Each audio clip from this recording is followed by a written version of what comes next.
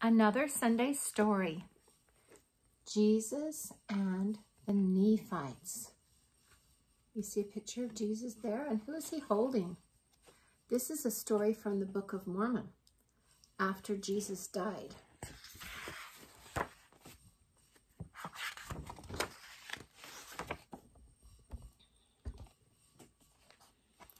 On the 4th day of the 1st month, in the 34th year after the sign of Jesus' birth, a terrible storm arose in the land.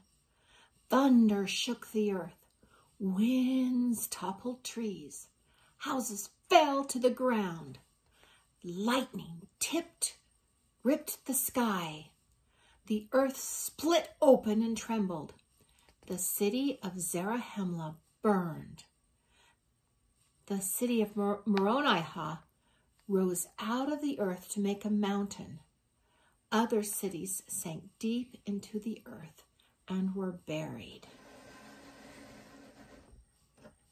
Ooh, see the lightning and the storm? And there's a mountain that was just created out of it where a city used to be. This picture is very dark. For 3 hours, the storm raged. After the storm passed, great darkness covered the earth for 3 days. No sun shone, no moon, no stars. When people tried to light candles or start fires, they would not burn. Groans and cries of frightened and wounded people filled the darkness. Then suddenly, a voice spoke to the people. Woe, woe, woe unto this people! It is because of their iniquity that they are fallen. But behold, mine arm of mercy is extended towards you. Blessed are those who come unto me.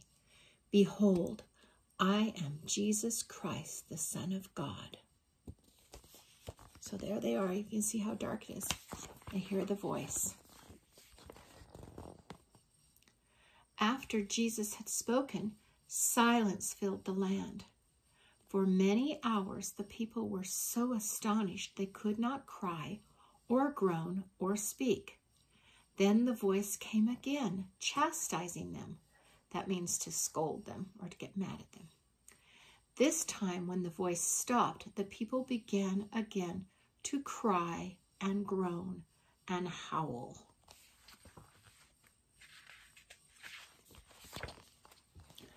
On the morning of the 4th day, the sun rose. The earth ceased to tremble. The tumultuous noises passed away. The weeping and wailing of the people did cease. Look at all the destruction.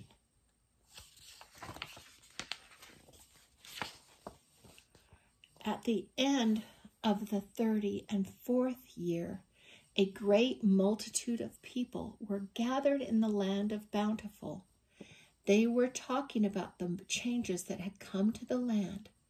They were marveling about the sign that had been given when suddenly a still small voice whispered from the heavens.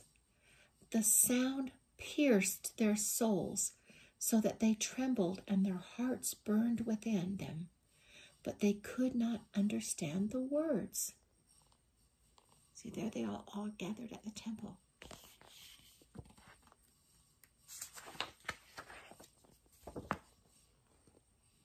A second time they heard the voice, but still did not understand. The 3rd time they understood. Behold, my beloved Son, in whom I am well pleased, in whom I have glorified my name. Hear ye him.